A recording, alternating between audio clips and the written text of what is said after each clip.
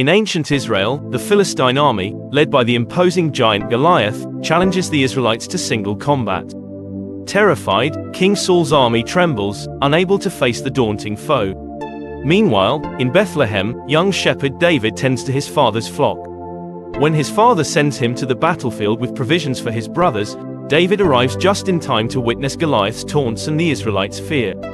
Driven by righteous indignation, David steps forward to accept Goliath's challenge, despite his youth and lack of experience.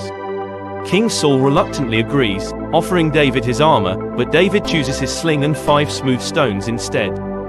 Facing Goliath's mockery, David remains resolute. With a well-aimed stone, he strikes Goliath's forehead, felling the giant. The Israelite camp erupts in jubilation as David's courage and faith secure a miraculous victory. King Saul invites David to his court, where his reputation as a valiant warrior begins to spread throughout the land.